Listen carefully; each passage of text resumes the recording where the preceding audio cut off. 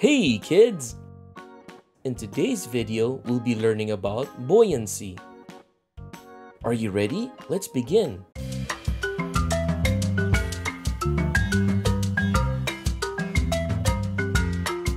Buoyancy is the force that enables objects to float on water, air, or on some fluids.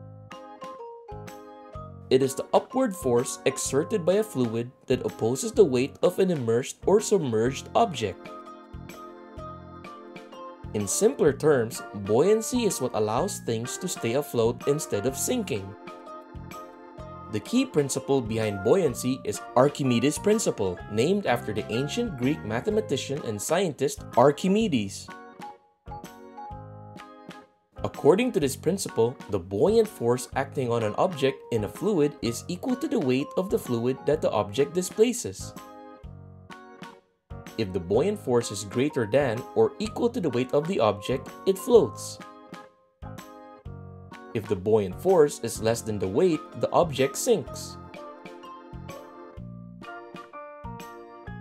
Buoyancy is influenced by the density of the fluid and the volume and density of the object. Less dense objects are more buoyant. Also, the more water or air an object can displace, the greater the buoyant force it experiences. Buoyancy is why boats float on water, balloons rise in the air, and why we feel lighter in a swimming pool.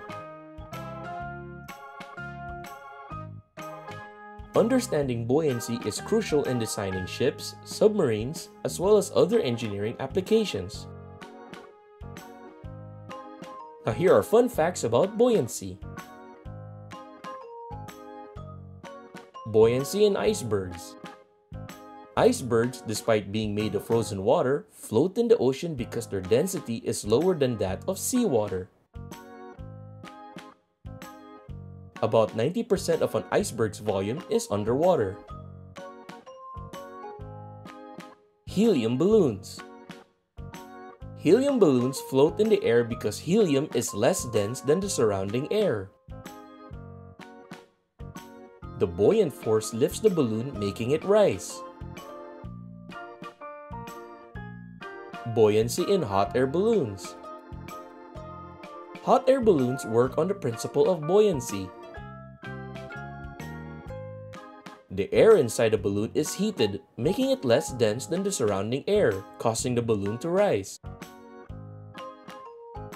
Buoyancy in deep-sea creatures. Some deep-sea creatures, like the giant tube worm, use buoyancy to stay afloat in the water column. They have gas-filled structures in their bodies that help them control their depth.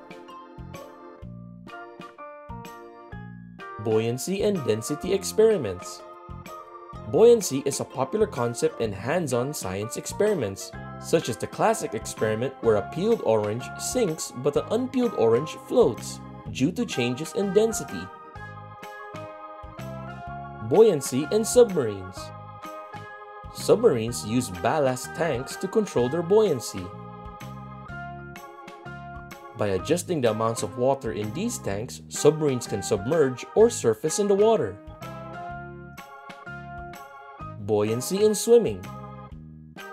Swimmers experience buoyancy in the water, and buoyant force helps them stay afloat. The more air in the lungs, the greater the buoyant force. And that is all for today's video.